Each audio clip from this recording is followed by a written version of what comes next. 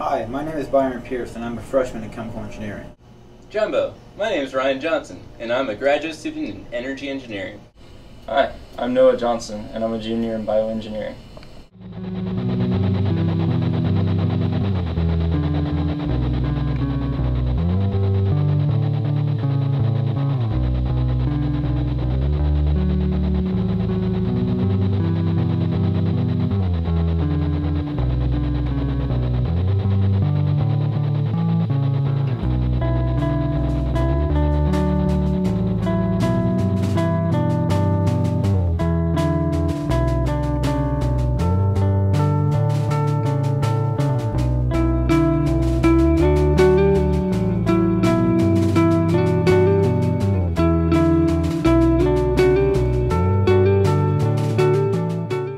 So this is the processor that we designed this semester.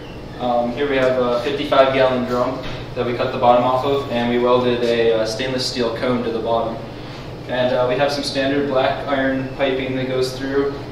And down here we have our pump that pumps the mixture up here and through the heating element. And then it comes back into the top of the barrel up here.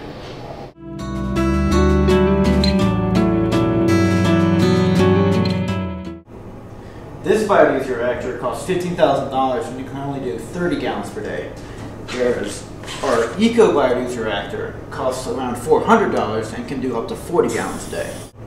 The reason our reactor vessel is so cost effective is because all the processing parameters are carried out in one reactor. So the oil is loaded into the top of the reactor and the methanol and catalysts are loaded through the bottom in a safe manner. They are pumped around with heat to completion, and at the end of the reaction the catalyst is neutralized to prevent any reverse reaction.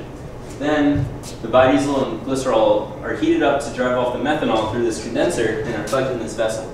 Then the glycerol is separated out and pumped into a separate vessel. And then once the glycerol is separated from the biodiesel still needs to be purified.